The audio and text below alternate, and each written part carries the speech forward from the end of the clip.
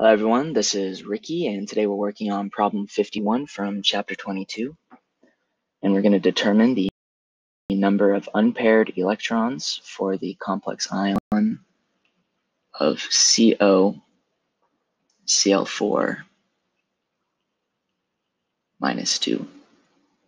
Alright, first up, let's determine the charge of our metal ion. So Q is our charge plus 4 minus 1, which is the charge of each chloride ion. The overall charge of minus 2. Q is equal to plus 2. That means our cobalt ion is in its plus 2 form, and it has the electron configuration of argon 3d7. The chloride ion is a weak field ligand.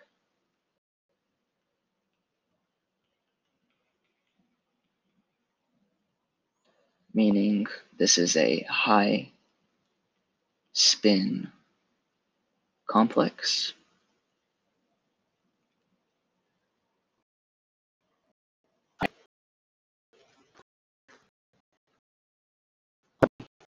Because this is a tetrahedral shape, we have a different d orbital splitting pattern than with the octahedrals. All right. So for the tetrahedral complex,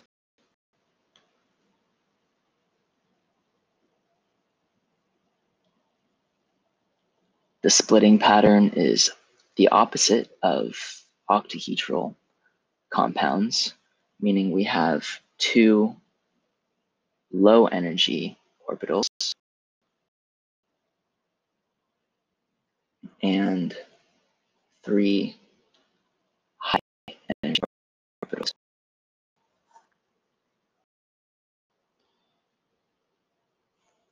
All right. As in all high spin complexes, the paired electrons is the same as in the free metal ion, so let's just add electrons according to Hund's rule.